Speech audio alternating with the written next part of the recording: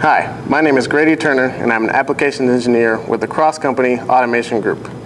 In this video, I'll be explaining how to program the 3 different move types for the universal robot. The first type is a move J, and that's a joint move. It's the simplest form and it's the best way to get from point A to point B quickly.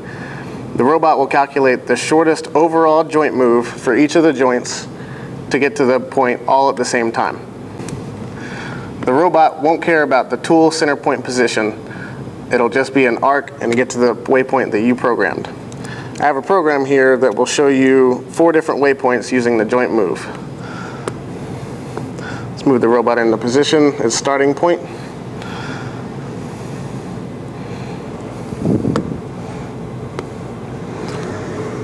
And these are just 4 random moves.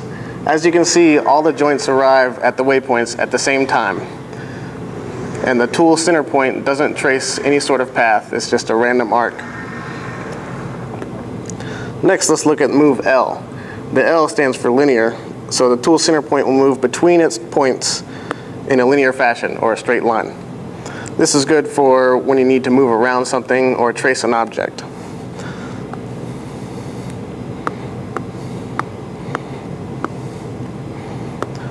Get the robot to its first position again.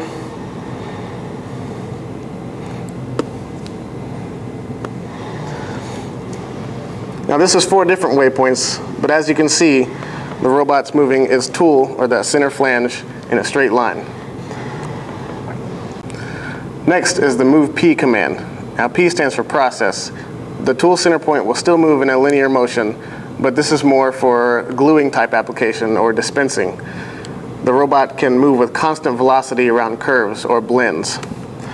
What I mean by blends is, you can see here I have a starting point, 2 waypoints, and an end point. And on the robot controller, you can set up a blend radius. So for example, here I have a blend radius of 20 millimeters and a blend radius of 50 millimeters. Now instead of coming to the actual waypoint that you program, the robot will enter this radius, curve around, and then exit. And same for this one. It'll curve around and it enters and exits in a perpendicular manner, and then come to your endpoint here. So as an example, I have 4 more points. Move the robot into its starting position again.